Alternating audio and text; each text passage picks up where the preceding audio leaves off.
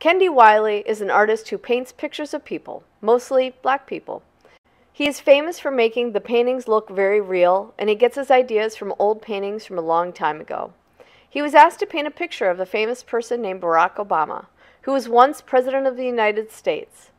This picture is now in a special museum called the Smithsonian National Portrait Gallery, where you can see pictures of all former presidents of the United States. When Kehinde was a young boy, he and his brother loved to draw and paint.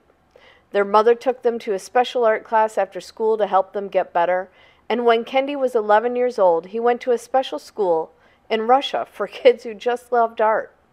This is where he fell in love with painting portraits and started to make his own paintings of people. Kehinde lives in New York City now and paints pictures of people from all around the world.